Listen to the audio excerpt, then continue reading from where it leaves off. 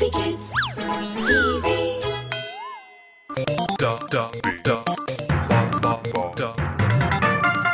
The HolyTales. Hello, kids! Welcome back! Hello, Holy! It is time for you to tell us a story. Well, do you know how Jesus brought together all of his 12 disciples? Nuh-uh. All right then.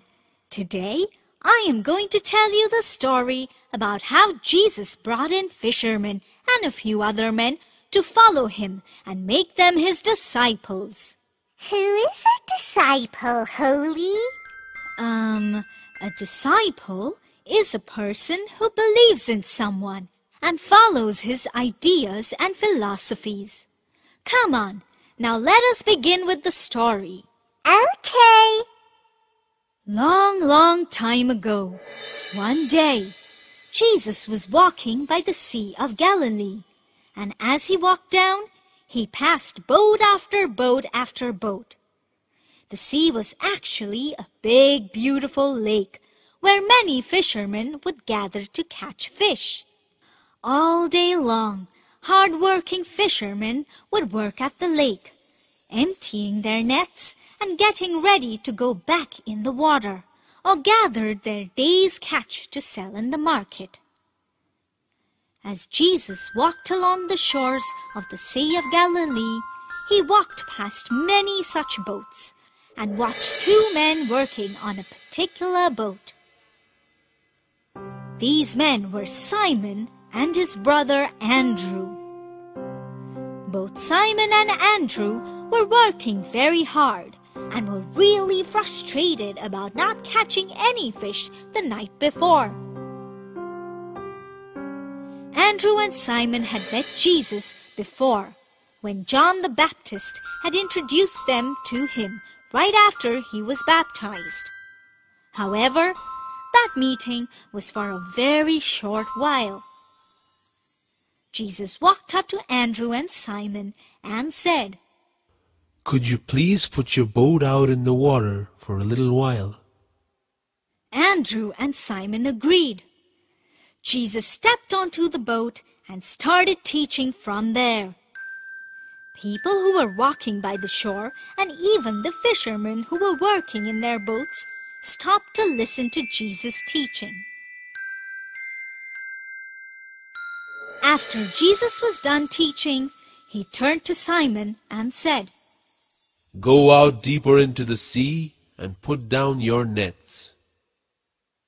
Simon was hesitant. He said, "Lord, we spent all night trying to catch fish, but we haven't even caught a single one. But only because you are asking, I will do so and put down the nets." As soon as Simon and Andrew let down their nets, they caught thousands and thousands of fish, almost breaking their nets. They waved to their friends, James and John, in the next boat, seeking help. They filled in the boat with the fish they caught, but the boat was full and was beginning to sink. Simon was shocked and amazed. He bowed down to Jesus and said, "Lord, I am a sinner, and you should not be near me." Jesus calmly replied, "Come, follow me, and I shall make you fishers of men." Andrew, Simon, James, and John left everything and went with Jesus immediately. They left behind their boats, their nets, the fish they caught, and everything that they had with them. They did not doubt Jesus at all. They had all the faith and trust in him. This way, Jesus asked 12 men to follow him, and they became his disciples. All these men believed in Jesus and had immense faith in what he said.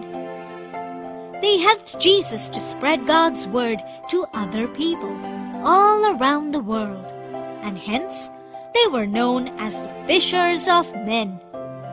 However, not all these 12 disciples of Jesus were fishermen. They all came from different lines of work and different families.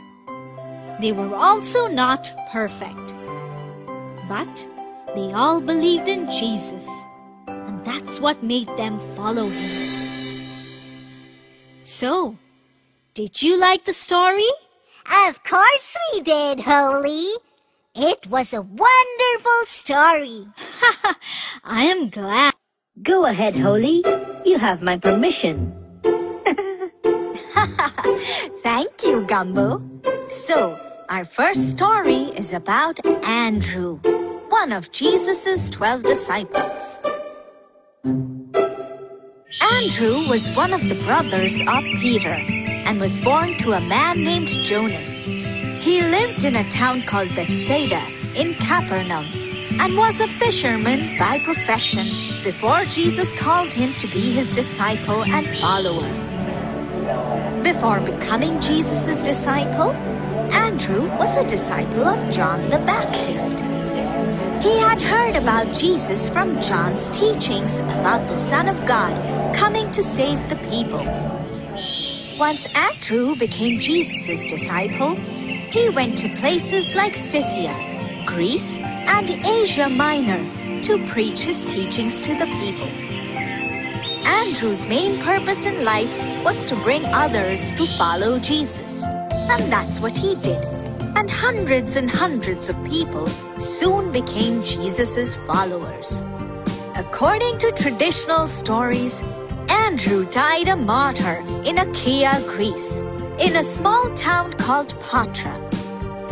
Andrew died soon after the then governor Appius' wife was healed and converted to Christian faith. And shortly after, the governor's brother too became a Christian. This angered Appius, and he arrested Andrew immediately, condemning him to die on the cross. Andrew was supposed to be crucified on the same shaped cross as Jesus. This made Andrew feel unworthy of him, dying on the same shaped cross as his master. He begged Appius to make his cross different. Appius agreed and made an X-shaped cross for Andrew, on which he was crucified. This cross is still called St. Andrew's Cross, which is known as one of his apostolic symbols. Later, a symbol of two crossed fish was also applied to Andrew, because before becoming Jesus' disciple, he was a fisherman. So, that was the story of Andrew. That was a really nice story, Holy. I am glad you children liked it. All right, Holy. Oh, yes. Today, I am going to tell you the story of Bartholomew. But, what? It is Bartholomew. Oh, Bartholomew. Now I get it. Then let's not waste any more time and begin with his story. Bartholomew Nathaniel was another one of the 12 disciples of Jesus, and he was the son of Talmai, who lived in Cana of Galilee. Like the other 12 disciples of Jesus, he too had an apostolic symbol, and his is the symbol of 3 parallel knives. Bartholomew was a missionary from Armenia, and he was one of the 12 disciples who came from royal or noble blood. His father was Talmai, the king of Geshur, whose daughter was the wife of David and the mother of Absalom. Bartholomew was probably not his first name, but his second.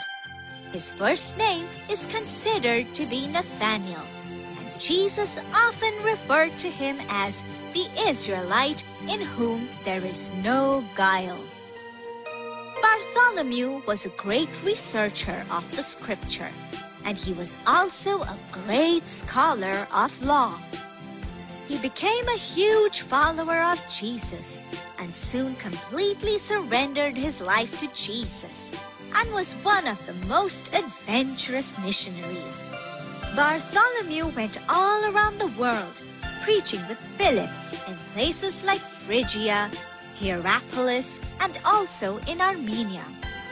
He established the Armenian churches and died a martyr. Bartholomew died as a martyr for his Lord, as he was flayed alive with knives.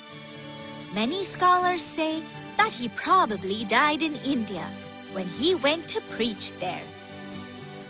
I do not like those bad men who killed the 12 disciples of Jesus. All right, Freckles, all right. Don't get angry. Did you not like the story? Of course I did, but Let's not think about all that. I hope you enjoyed the story too. to watch more videos, please subscribe.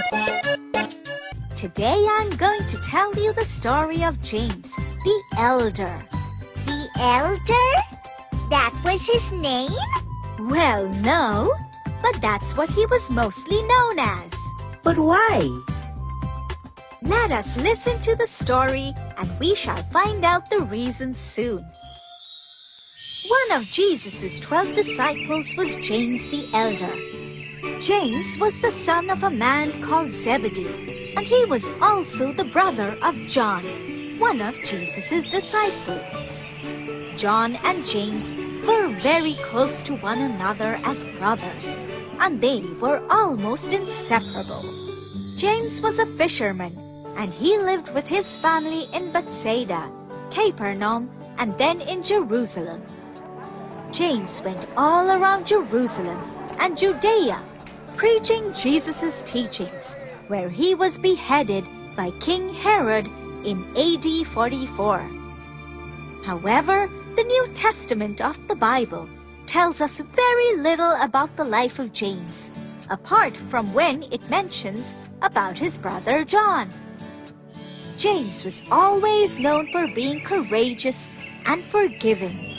He was never jealous of anyone or any of the disciples of Jesus.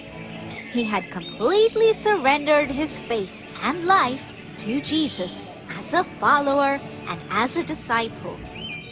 However, most of his life he lived in the shadow of his brother John. Like all the other disciples, he too had his own apostolic sign, which was 3 shells, representing him as a pilgrim of the sea. Oh, he was the elder brother of John, and that is why he was known as James the elder. Yes, that is right. Hope you children have enjoyed the story. Of course we have. We always do. I am so glad to hear that, Freckles. That was one more story about one more disciple of Jesus. Yes, yes. And today I am going to tell you the story about James the Younger. What? We have a younger James too? Yes, we do. All right. Let's begin with the story and we'll get to know all about him. There was another man named James among Jesus' disciples. In the circle of disciples, he was known as James the Younger. James the Younger was born to a man and his wife named Alphaeus and Mary. He lived with his family in Galilee and was also the brother of another disciple called Jude. James the Younger wrote the Epistle of James, and he went all around Palestine and Egypt to preach about Jesus and his teachings. It was in Egypt where he was crucified. James was one of the little-known disciples of Jesus. He was a man of strong character and had a very fiery and adventurous personality. Very little is known about James the Younger's death, but many scholars believe that he might have died a martyr too, and his body was cut into pieces, and so the saw became his apostolic symbol. So that was the story of James the Younger. It was a nice story, Holy. Thank you for telling us all about him. The pleasure is all mine. Hope you enjoyed the story as much as we did. Welcome, kids. I knew you'll be here soon. Today, I'm going to tell you the story of John. John Nereus was the younger son of Zebedee and Salome, and the younger brother of James the Elder, who was also a disciple of Jesus. John was one of the most beloved disciples of Jesus, and like his elder brother, he too was a fisherman. John lived with his family in Bethsaida and Capernaum and later in Jerusalem. He went around the world preaching his master's doctrines and also went and preached in the churches of Asia Minor.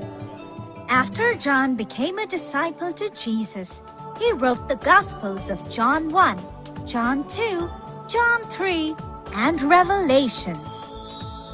Once, John was banished to the Isle of Patmos as a prisoner for preaching in the name of Jesus. Later, he was freed and he eventually died due to old age. John was not only a man of action, but he was also very ambitious and held no tolerance for unfair or selfish people. John was very close to another disciple named Peter, and they would often be sent together for ministry work. But it was John who always stood out and acted as the spokesperson of the band. As years went by, old age caught up with him, and he soon forgot all about his ambition. All he remembered was the Lord's command of love. John once wanted to take his own life by drinking poison from a chalice.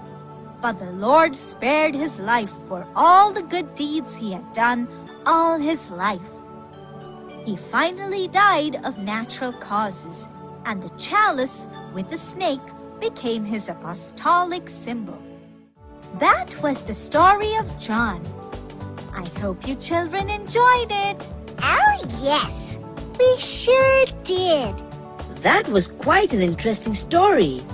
To watch more videos, please subscribe. Yes, and today I am going to tell you the story of Judas. Judas? The traitor? I would like to know more about him. Come on, let's begin with the story. Judas Iscariot was the son of a man called Simon, and he lived in Kerioth of Judah. In spite of being a disciple, he was the traitor, because of whom Jesus was put to the cross. He betrayed Jesus and broke his trust for 30 pieces of silver. However, the guilt of betrayal eventually led him to kill himself. Judas was one of the closest disciples of Jesus, and he was given the responsibility of being the treasurer. Unlike the other disciples, who were Galileans, Judas was a Judean, as he came from Judea near Jericho. Judas was also one of the outspoken members who were quite prominent among all the 12 disciples. Judas loved his nation with all his heart and always wanted to do something big. So he joined Jesus' band to fulfill his own nationalistic dreams and wishes. Judas would often take undue advantage of being the treasurer and take money from the common fund for his own personal use. Jesus knew and understood all of this, but he never judged him for that. Judas betraying Jesus for 30 pieces of silver is of great mystery to people even now. It is difficult for people to see someone so close to Jesus, who was a witness to so many miracles and teachings of his master, could ever betray him into the hands of his enemies. But it is not Judas's betrayal that put Jesus on the cross. It was our sins. Later, Matthias replaced Judas among the 12 disciples, and he went to places like the shores of the Caspian Sea and Cappadocia to spread the gospel. So that was the story of Judas the traitor. I see. So the lesson for today is, we should not take undue advantage of the power given to us, and also Not be greedy, like Judas. well done, Freckles. So it is important that you all be good children. Yes, Holy, we will. Today, I'm going to tell you a story about the disciple called Jude. Nice. Come on, Holy. Go on with the story. Jude was another disciple of Jesus, who was also known as Thaddeus or Livius. He was born to a man called Cleophas and his wife Mary. He was also the younger brother of James, the younger, and lived with his family in Galilee. Jude preached in places like Assyria and Persia, and finally died a martyr in Persia. Jude is often known as the man with 3 names by many scholars, and in the Bible, he is often referred to as Judas the Zealot. Jude was very intense as a person and had very strong feelings about his own nation, and he wanted the world to know about Jesus, not as a savior, but as a king. At the Last Supper, he asked Jesus, Lord, why do you want to reveal yourself to us and not the people? To his question, Jesus had explained to him how the way of love is much greater than the way of power. The way of love brought people closer to one another. Jude went to different places to preach about the Gospels. He even went to Edessa, near the Euphrates River, to preach. Wherever he went, he healed many people, and many of them soon became followers of Jesus in the name of the Master. Jude was killed with arrows at Ararat when he was traveling on a ship to other places from Edessa to preach. His chosen apostolic symbol was the ship, because he was a missionary thought to be a fisherman. That was a good story, Holy. Yes, it indeed was. So who are we going to hear about today? Well, today I'm going to tell you the story of Matthew. And he also had another name. Another name? Oh, yes. He was also called Levi. That sounds interesting. All right then, let's begin with the story. Matthew was the son of Alphaeus, and he lived in Capernaum, and his name meant a gift of God. The call of Matthew to the band of Jesus' disciples is of great importance. Matthew's other name was Levi, which was probably given by Jesus when he became a disciple. Matthew was a tax collector and a publican. He was engaged in public service work and gathered the taxes which the people paid. However, in those times, the Jews hated the tax gatherers because they believed that it was the right of the people to pay taxes as a tribute only to God. Paying it to someone else meant breaking of the law. The Jews hated the tax gatherers not only for this religious reason, but also because they were very unjust and unfair towards them. The Jews regarded these tax collectors nothing less than criminals. Matthew was one of them. Like every other tax collector, he would assess taxes for their people and also lend them money and charge high rates of interest from them. Yet, Jesus chose him from amongst all the hated men and made him one of his own. Being the master, he saw the potential in the tax collector of Capernaum. Matthew was different from all the other disciples of Jesus, who were mostly fishermen.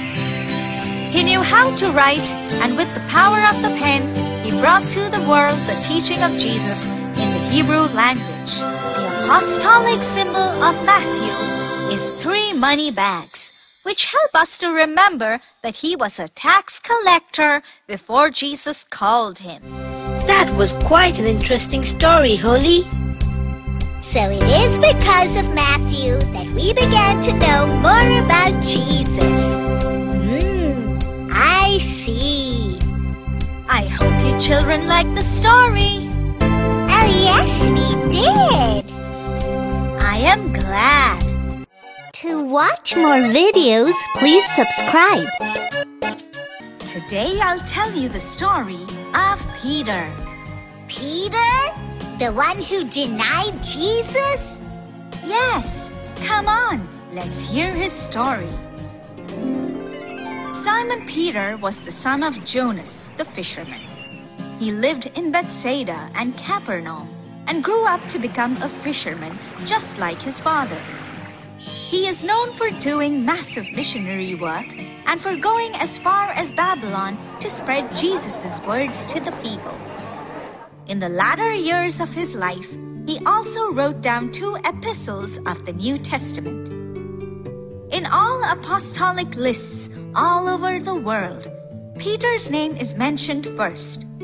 However, he had many different names in other languages also. Peter's Greek name was Simon, and his Hebrew name was Cephas, which both meant rock. Peter lived in Capernaum with his wife, and every time Jesus went there, he would make Peter's home his headquarters. Peter was a Galilean too, like almost all the other disciples of Jesus. Among the 12 disciples, Peter was the leader. He was known to be the spokesman for all the 12 apostles. Peter always asked the most difficult and challenging questions to Jesus. It was Peter who asked how often one must forgive. He also wanted to know about the rewards of following Jesus. He was the one who confessed and declared that Jesus was the Son of the living God. Yet it was he who denied Jesus before a maiden. Peter had many faults, but his saving grace was his loving heart.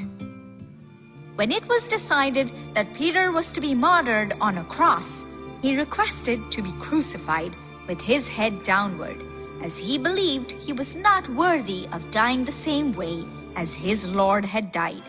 And hence, his apostolic symbol is a cross upside down with crossed keys. So, did you enjoy the story? Yes, we did. It was a nice story indeed. Great! Well, today's story is about Philip. Uh-oh. Okay. Philip was one of Jesus' disciples who preached in Phrygia. He is known to have died a martyr in Hierapolis. Like Peter and Andrew, Philip too came from the town of Bethsaida, and he too probably was a Galilean fisherman. Philip's name comes to life in the Gospel of John, even though his name was recorded in the first 3 Gospels. The Gospel of John tells us that Philip was one of the first to whom Jesus addressed the words, "Follow me." When Philip met Christ for the first time, he said to Nathanael, We have found him, of whom Moses and the prophets did write. Nathanael was skeptical about following Jesus, but Philip was not even once. He was known not to have a skeptic mind. He was simple and had abundant faith in Christ. Philip was a man with a warm and loving heart. He wanted to do a lot of things for others and help them. But he did not understand or see how it could be done. It is said that Philip died by hanging, and before he died, he requested his body to be wrapped in papyrus and not in linen like Jesus, because he thought his body was not worthy of getting treated in the same way as his Lord. His apostolic symbol is a basket, and most importantly, it was Philip who had stressed the cross as the sign of Christianity and victory. Whoa, that was a nice story. So it is because Philip that we have the cross as the sign of Christianity. Yes. Didn't you enjoy the story? My friends and I surely did. Today's story is about Simon the Zealot. Zealot? Who's a zealot? Let's listen to the story and find out. The Zealots were one of the little-known followers of Jesus, who were also known as the Canaanites or Zealots. The Zealots also lived in Galilee, and Simon the Zealot was one of them. The Zealots were fanatical Jewish nationalists who completely disregarded the suffering and struggle involved for what they regarded as the purity of their faith. The Zealots had immense hatred for the Romans, and it was this hate that destroyed the city of Jerusalem. Josephus records that the Zealots were reckless people and were zealous in good practices.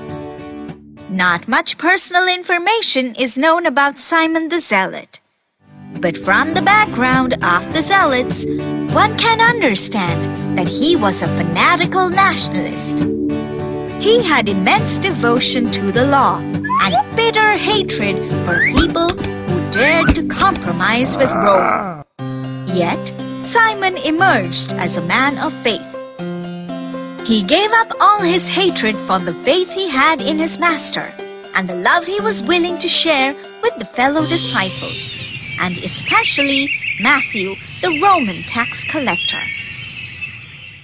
There was a time when Simon the Zealot would have killed anyone in loyalty to Israel. He became a man who understood that God will accept no forced service. Simon the Zealot, too, died as a martyr, and his apostolic symbol is a fish lying on a Bible, which indicates that he was a fisherman who later became a fisher of men through preaching. That was an interesting story indeed. I'm glad you liked it. I hope you all enjoyed the story as much as we did. To watch more videos, please subscribe. Today I'm going to tell you the story about Jesus' last and final disciple, Thomas Didymus. Us? It's Thomas Didymus, Tubby. Thomas Didymus was one of the lesser-known disciples of Jesus. He lived in Galilee and went to preach Jesus' words in Parthia, Persia, and India, and probably received death as a martyr near Madras at Mount St. Thomas in India. Thomas was his Hebrew name and Didymus his Greek name. At times, he was also called Judas. The Bible does not tell us much about Thomas except his name. However, John in his Gospel defines him more clearly as being present in the raising of Lazarus in the upper room. He wanted to see nail prints in Jesus' hand and also the spear scar in his side to believe in him. Soon, he was known as the Doubting Thomas. Thomas had a bewildered and confused mind, and yet he was brave and courageous. Since he was a pessimistic man, he believed only in things which he could see. However, he had immense faith and was a devoted man. When Jesus rose from death, he came and invited Thomas to put his finger in the nail prints in his hand and in his side. It is here we see Thomas making the greatest confession of faith, and Thomas's doubts transformed into faith. In India, Thomas was commissioned to build a palace for the King of India, where he was martyred to death with a spear for his Lord. His apostolic sign is a bunch of spears, stones, and arrows. So, did you like the story?